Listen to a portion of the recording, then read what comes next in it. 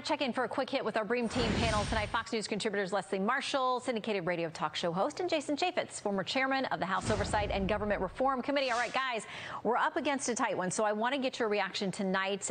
Jason, you heard all the things the president is up against going into the midterms, record gas prices, inflation, all kinds of other tragedies that are happening.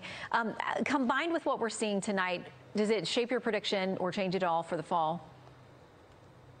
I think the Democrats are in deep, deep trouble. They lurched further to the left. I look at the Pennsylvania Senate race. Their candidate is much more in favor of Bernie Sanders than they are of Joe Biden.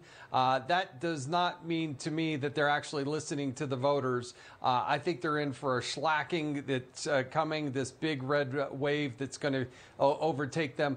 The primary, particularly in Pennsylvania, is early enough, even though it's going to be a contentious race. By the time the summer comes around, they are all going to rally around the idea that they need to defeat the Democrat.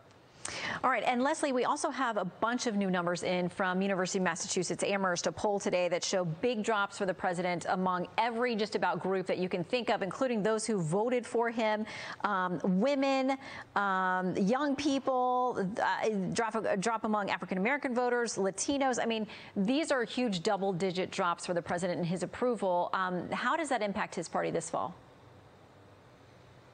Well, it may impact the president negatively, but when we look at Tim Ryan in Ohio, who is not embraced in the Democratic Party the way Jason is talking about, he's actually said things against the party most recently in the campaign. When you look at John Fetterman, I mean, John Fetterman may have been supported by Bernie Sanders and used to smoke pot for many years back in the day, but this is a guy that is a gun owner. This is a guy that doesn't wear suits. This is a guy that's very working class.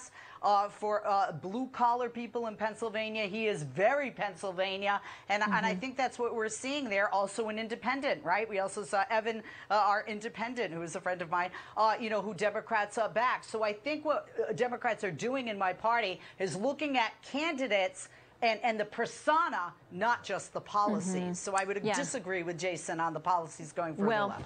And I think in these races, individual ones especially, very important. All right, Leslie and Jason, thank you so much. Sorry we got to run. We're back with more coverage.